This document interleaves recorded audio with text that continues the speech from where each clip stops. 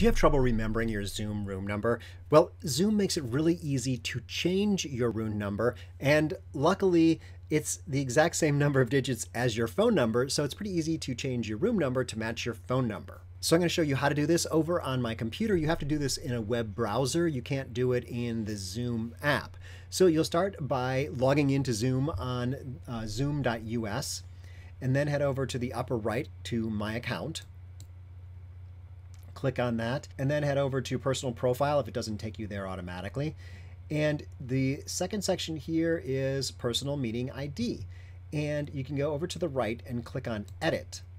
And you can add your phone number in here. That's probably the best thing, I think, to do, or some other number that is easy to remember. And then just click Save Changes, and you can see here the URL for your personal meeting room is now, you can actually just do zoom.us/j/your phone number. That makes things really simple when you're trying to share your meeting space.